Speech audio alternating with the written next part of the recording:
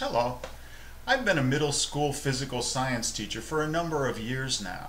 I enjoy working with the labs with students and so forth, but it's getting the physical science concepts to stick with the students. So I discovered writing song parodies to some of the oldies and other popular songs seems to be a big hit, and it's really helped students to solidify some of the concepts.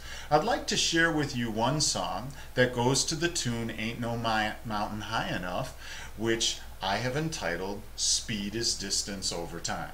So hope you enjoy.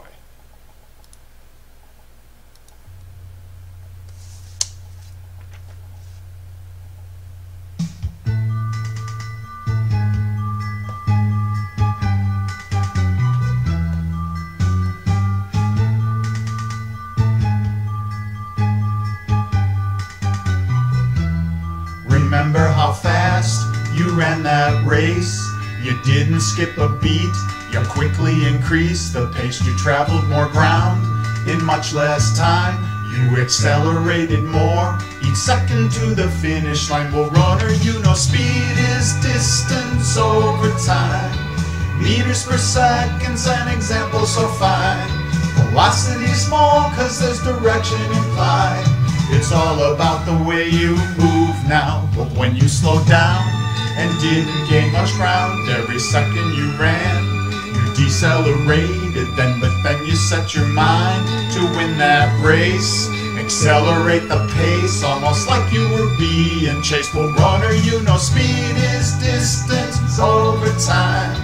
Meters per second's an example so fine. Velocity is small cause there's direction implied. It's all about the way you move now.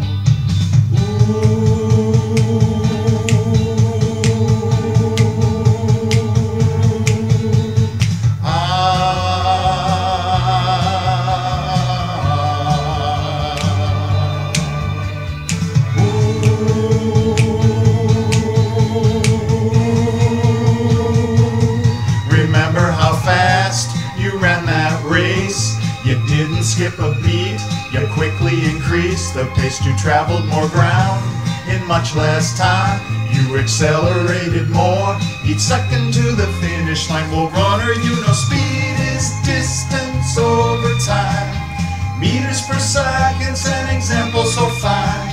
Velocity is small cause there's direction implied. It's all about the way you move now.